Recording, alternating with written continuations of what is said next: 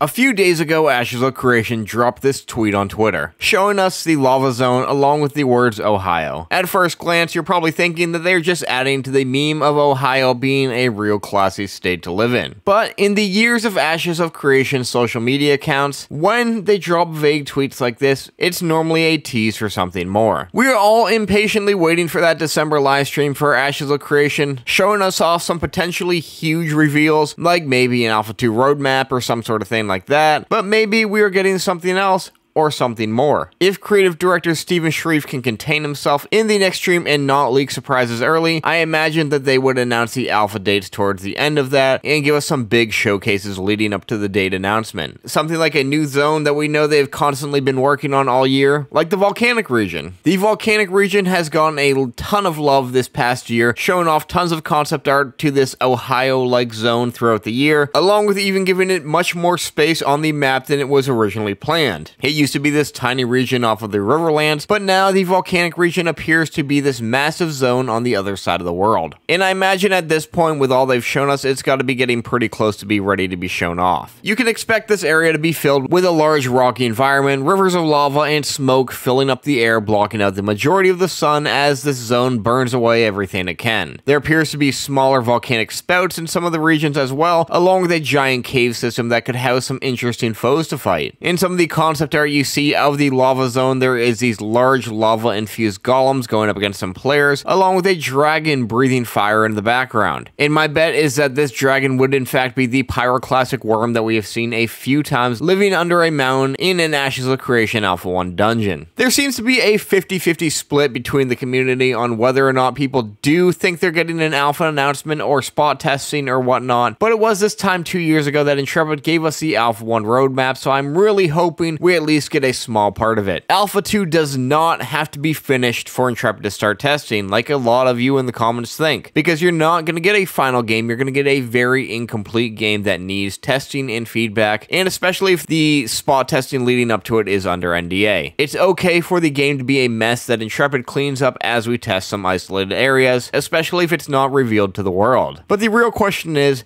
the game even in a playable state at this point? That is something that a lot of us are wondering, as we only see isolated content. We don't see a lot of running around the world and exploring and doing different quests and things like that. So who knows what the world actually currently looks like? I personally would settle for a spot testing announcement, even if it's under NDA, because I've said in just about every other video at this point, we know spot testing is coming this year from the AMA in October. Along with this, I am still hoping to get my hands on the Tolnar, as well as we saw concept art months ago with an image of its foot teased in a live stream as well, and if this guy didn't get scrapped and restarted, he should be popping up pretty soon. My other guess on this live stream with no real evidence to back it would be Nodes 3 finally. That'd be a pretty good Christmas present. We've been waiting like 4 years for Nodes 3. I would even take some dungeon gameplay of the Ruins of Carfin, which is probably unlikely due to the tank not being ready to showcase last month, but maybe they got some good work done on it since then. Or perhaps Steven is just teasing us all and is giving us a mount showcase where he reviews all of the mounts that they have shown off this year. No date for the December stream has been announced yet, but I imagine they're going to make us wait all the way until the end of the month on December 30th, sticking with the last Friday of the month time frame that they normally shoot for. I was originally hoping they bumped it forward a bit, as Intrepid tends to not do much in the time between Christmas and New Year's, but we know that the next Monday and Tuesday they're doing some holiday community events where you'll be able to jump in with other members of the community to make some Christmas ornaments or play some Ashes of Creation themed Quiplash, which should be a fun time, and hopefully we get a leak or two within that.